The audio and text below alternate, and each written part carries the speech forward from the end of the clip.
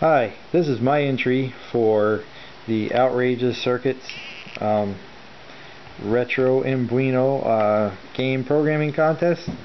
Originally I had the goal of making an interpreter and hooking it up to the game API so we could load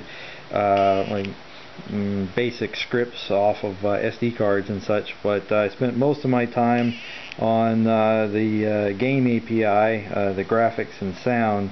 I did a lot of research into interpreters and found some really neat tiny basic and even a C interpreter called Pico-C. However, I ran out of time to implement that, so I spent about two and a half days on this Retro Invaders game, which is a Space Invaders clone. So I'm going to walk you through that game right now. So on the main title screen, you've got two options. Oh, looks like it's not working. Oh, I'm pressing the reset button. How does the reset button on the back?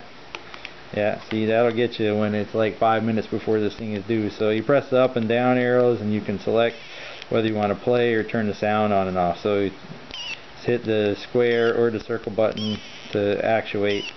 So sound on, sound off, sound on. We'll leave it on. It's got a little title sequence that it goes through. Little invader comes down when he gets to the Retro Invader sign.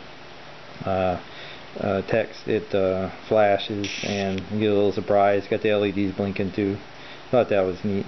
Those are really cool because you can add accents to your game. So to start the game, you go to play, you hit the select, and oh, hold on just a second.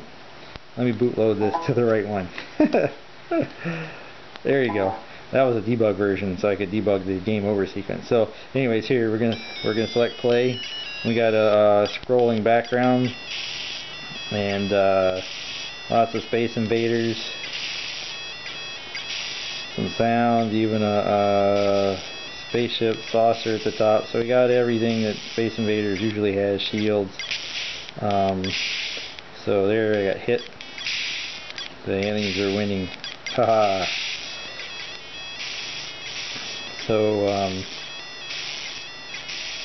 that's pretty much the game. I mean, the Space Invaders. The less of them there are, the faster they run. So I'll play a little bit. You got your high score and your points, your current score, and how many men you have left up in the upper right hand corner.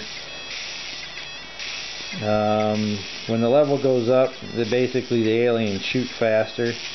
They don't really move any faster, but when they shoot faster, they really shoot faster. Oh, I get hit again. I might not make it to the next level. Gee whiz. Sometimes this game is downright hard. Anyways, yeah, it's a standard Space Invaders clone. It was fun. There's well over 40 sprites on the screen at once. Oh, got time. Well, I'm not gonna make it.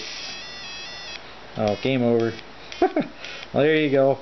So there's my entry. I'll let the game over sequence play through.